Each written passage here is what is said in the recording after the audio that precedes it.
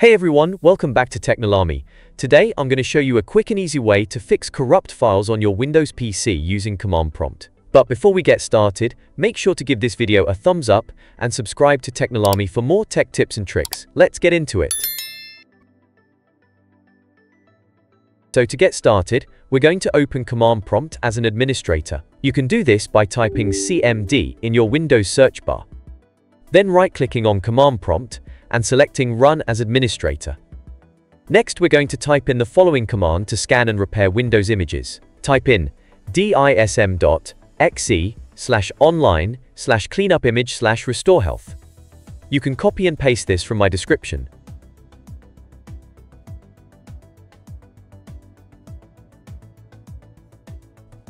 This command uses the Deployment Imaging Service and Management Tool, or DISM for short, to look for any issues with your Windows system image and fix them automatically. This might take a few minutes, so just hang tight while it completes.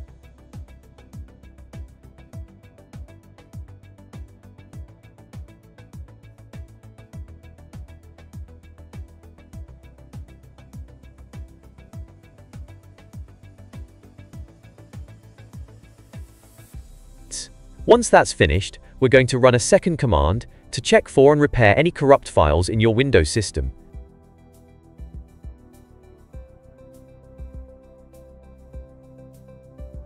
Type in SFC/scannow. Again, this you can copy from my description.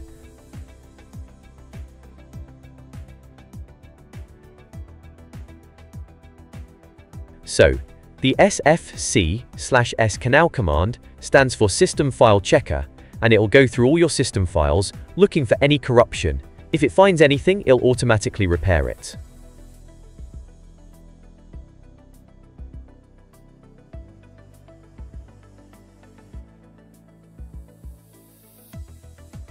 For me, no corrupt files were found, but if your system does have any corrupt files, you'll see a message here saying they've been repaired.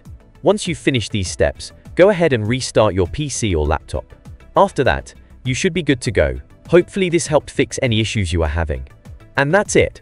Thanks for watching, and if this video helped you, don't forget to like and subscribe to Technolarmy for more helpful tech tutorials. See you in the next one.